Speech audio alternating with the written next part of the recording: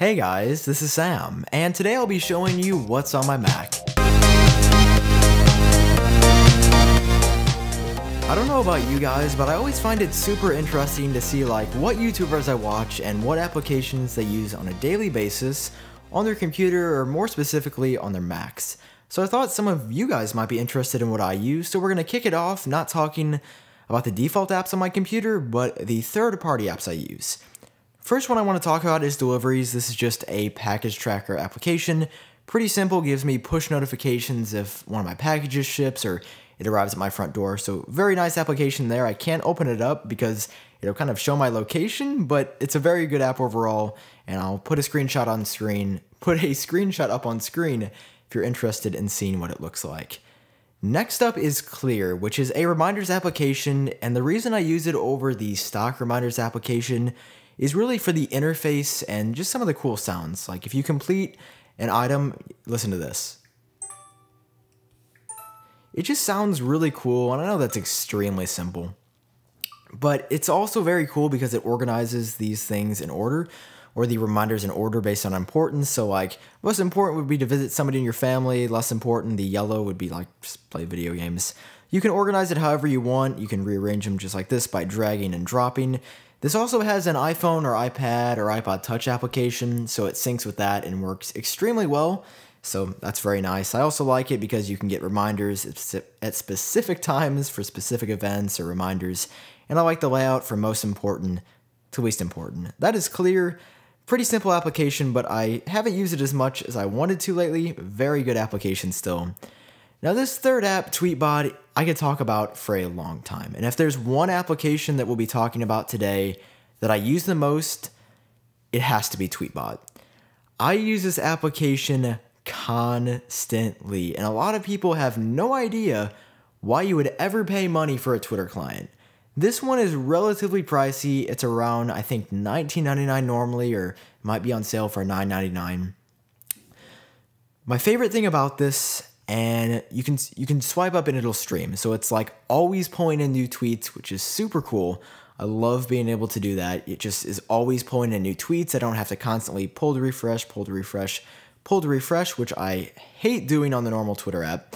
I also just like the overall interface. I can click on my profile and click on my profile picture. I don't know. I just think it looks very nice. You can swipe down, view media, view tweets, tweet from it. I think the tweets look actually very nice. I mean, I think that just the compose view looks very cool. Works a lot better for me than the stock Twitter app on the Mac, and I'm a huge fan of Tweetbot overall. I think I've been using Tweetbot on my Mac for over a year, over 2 years now. I use it every day, and like I said, it's one of those applications that is a must-have for me. Now, I just jumped on the 1Password train recently because I didn't really get the point of it at first, but I can't really open it up because it'll show you my personal passwords, which would be kind of bad, I hear. But it basically just stores your passwords and usernames and logins and IDs. In a list view, you can copy and paste them from here. It's kind of the all-in-one password keeper. You can use it in Safari. There's an extension, I believe, right up here that will allow you to view your passwords and stuff, which is very, very nice. It also works once again with an iPhone and iPad app, so you can sync it across all your devices. A lot of continuity between many of the apps I use on my Mac and my iPhone and my iPad, which I love. It's relatively expensive. I think it's $49.99 normally. I'm going to be honest, I don't think it's worth that. I got it when it was on sale for $34.99, and I still struggle to see the value in that. But if you do want a very nice looking, very well maintained, super quick and speedy password manager, 1Password is going to be the way to go. It's my favorite and maybe even only password manager I've ever used, but it's a very good application overall.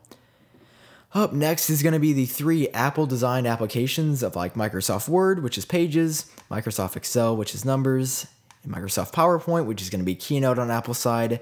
I can't say a whole lot about these other than they're very good applications. I use them all the time for school and just general daily tasks. They work very well. Once again, they work with iPhone and iPad, and they're amazing. You get them, I think, for free with all new apps, or with all new Macs purchased, I think after 2014 sometime. So if you buy a new Mac, you're going to get these for free. Super good applications, and I'm very impressed with them overall. Pixelmator is another application similar to Tweetbot. that I use on almost a daily basis. If you've ever looked at the cover for any of my YouTube videos, including this one, it was made with Pixelmator. And let me show you what I'm talking about very, very quickly. If I go under Documents, go to YouTube Thumbnails, this one I put together is what I had to do was just drag a screenshot in from the background, go ahead and lay a black background and kind of fade out the opacity like this, and then put a number over it. You can do all kinds of things. You can add text just like this, and I know what I'm doing looks terrible, but this is just a quick example. If you want an incredibly easy to use, super fast, and very well made image editing application, Pixelmator is the way to go. The iPhone and iPad apps, once again, are awesome. Just the way this app works is amazing. I learned how to do it, and I am not super, smart about image editing, but it's very easy to use. I think any of you would be able to use it just fine. And it is one of those applications, once again, that I could not live without on my Mac. It is just a fantastic application. There's not enough good things to say about it. It's just, I could go on for hours and hours. Now, Sketch is another image editing application that I use on my Mac, so-and-so. I mean, not super often, but I do use it occasionally. This is if I'm kind of wanting to step up my graphic design game, and I'm not a graphic designer by any means. I don't want to come off sounding like that, because I'm actually quite the opposite of a graphic designer. I just mess around. But if I want to do something slightly more complicated, let me show you really quickly. Let's click on iOS update template. I made this for my update videos. Whenever I want to talk about a changelog, I'll copy and paste it, throw it in here just like that, type some text, and it works very well. I'm very happy with Sketch overall. It's one of these applications. Some people love it, some people hate it. I'm in the camp that if I need to do something a little bit more complicated, I'll use this over Pixelmator. This one I think is around $100 something if you want to buy it, so quite a bit more expensive than I think $30 for Pixelmator. But if I had to choose, if I could only pick one between Pixelmator and Sketch, I would go Pixelmator all the way. I have far fewer problems with Pixelmator than I've ever had with Sketch. Not that I have a lot of problems with Sketch, it's just that Pixelmator works really well. Mailbox is just a third-party email client. It hasn't been updated as frequently as I think it should have been. There's been kind of radio silence on both the Mac app, which is still in beta for granted, so I'm not saying it has to be perfect or anything, but even for the iPhone and iPad apps for Mailbox, nobody's really said anything about it. There hasn't been an update for this one in weeks, I think, for the beta. There hasn't been an update in months on the iPhone and iPad versions, so it was my favorite email client, but I'm quickly starting to lose favor with it, which is kind of disappointing. It was one of my most used applications at one point. Now it just kind of sits there a lot, which is disappointing. Another must-have application that I use on my Mac constantly, and what I'm using to record the voiceover for this video, is Garageband.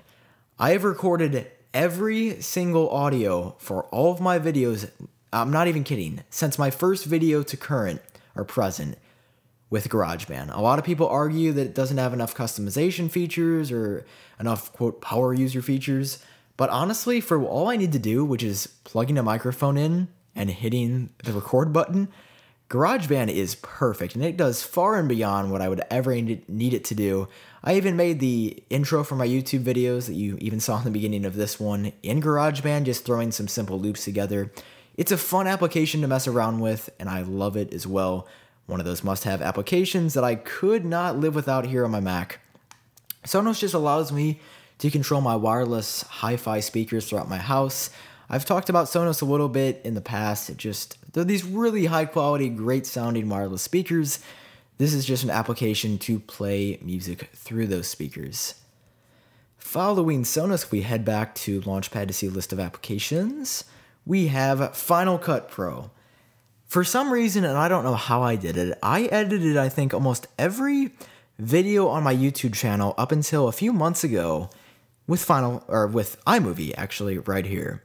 But one day I just kind of started messing around with Final Cut. I tried out the trial, and I just really enjoy Final Cut. A lot of people hate it. It's similar to Sketch. People despise it. They cannot stand it.